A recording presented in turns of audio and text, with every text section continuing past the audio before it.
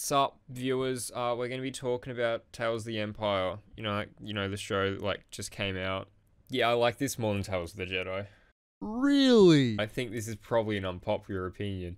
I don't know why. It was just more enjoyable. Like Tales of the Jedi, obviously had the episodes about Dooku, which is an interesting topic. I do want to learn about Dooku, but I didn't actually enjoy those episodes as much. They just didn't feel as engaging. And the Ahsoka episodes, which, yeah, I like seeing Ahsoka, but we already have a lot of Ahsoka. Like the first episode didn't even have Ahsoka in it, except for as a little Bubba. I did like the second one, but like again, it didn't really show us anything new. We saw her training in Clone Wars and a bit of Order 66, which we've seen bits and pieces of all that before. It was still cool, but the third episode was probably the only one that was actually constructive and added a lot new. Whereas these 6 episodes from Tales of the Empire, I feel like all of it was pretty new and I liked it all. Like, I liked seeing Barriss. That was something which, for the longest time, has just gone unanswered. And then now it's answered, and I like that. And even Morgan Elsbeth, even though I didn't really care that much about her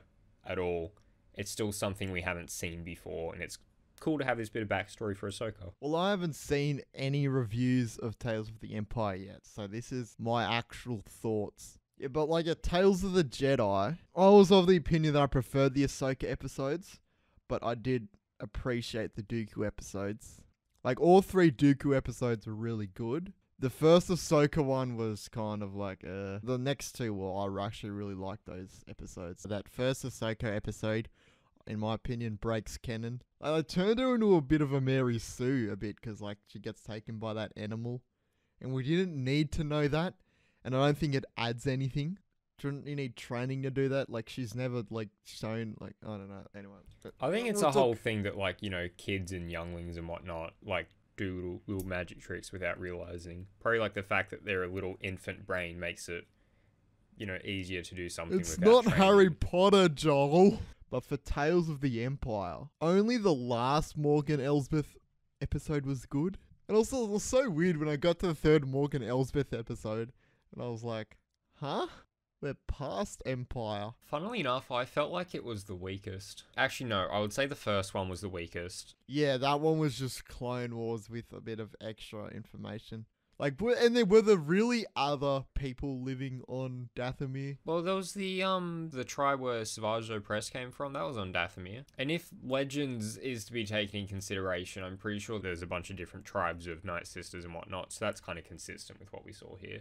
What I was confused about, though, was why the droids came, killed all the Night Sisters, buggered off, and then they just, like, came back a day later to just kill a few more, and then that was it. Like, haha, lol, just came back because need to get my killing quota in for the day. That didn't make any sense to me at all. My ranking of the Morgan Elsbeth episodes, I'd say the first one was my least favorite. The second one was my favorite, which is probably just because Thrawn and Paleon, and it did everything that I like in Star Wars, which is just, addressing the EU content. And then the third episode, probably in the middle. It's cool seeing the New Republic and whatnot show up, but also I just didn't really care. I just had no interest in like that community and whatnot, that little settlement, and Morgan Elsbeth as a character. Especially by that point, she just became very wooden. I think it's like they were going for stoic, but it just came across as unengaging and uninteresting. That was kind of why I didn't like the third episode as much. But yeah, the 3 Barriss episodes were way better than... Funnily enough, I think the 3rd Barriss episode was probably the weakest. It was kind of also one of those sort of episodes where you watch and you know how it's going to end. I was so conflicted while watching the Barriss episodes because the entire time, like, I kept reminding myself of like, oh, before I started watching this, I hated Barriss and all this shit she'd done. I hate this character. But then they kind of gave her a bit of a redemption arc even before they did her redemption arc and just made her a much more likable character. Yeah, but they kind of did the same thing as Tales of the Jedi, where they're supposed to start off as similar characters, I think, but then they went in different directions. Like Dooku fell, but then Ahsoka went to the light. Another thing about, Tales of the Empire, the fight scenes were so good. It was so well animated, I felt like. I think we've peaked, like, since Clone Wars Season 7. I don't think it's going to get any better because it's just that good now. Fight scenes and whatnot. I think, like, at the beginning of Clone Wars, they were always very clunky. Now they're just, I'd say, a lot of the action sequences in the animated series is just being better than the live action ones. In some ways, I still prefer those early Clone Wars fights over the prequels, just because the Jedi were so much cooler. As in, like, they'd sort of like jump really high, but it was okay because it was animation. Animation gets a lot of flack, but like really you can do a lot more in animation than you can in live action. I'm really happy to see like Tales of the Empire, especially right after Bad Batch ended, having another little animated series right after. I think it's nice. It's reassuring that they're not just going to ditch animation, because I genuinely think it's just better.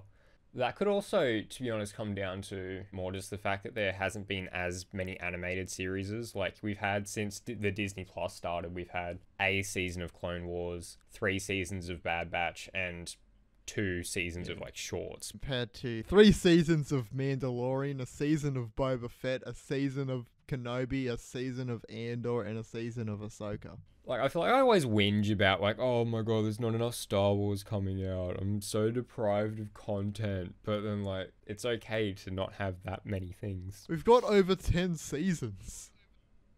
Anyway, any more thoughts actually about Tales of the Empire? You know, what this video is actually about? If I had to rate Tales of the Empire, I'd say it was like a solid 7 out of 10 Abe Liddells. Maybe 8, because I did actually really enjoy it. I'd say 8 out of 10 Abe Liddells. How many Abe Liddells would you give this, Patrick? I'm going to say 7 Abe Liddells. Anyway, that's the end of the video. It was just, yeah, Tales of the Empire was cool and all. Yeah, goodbye.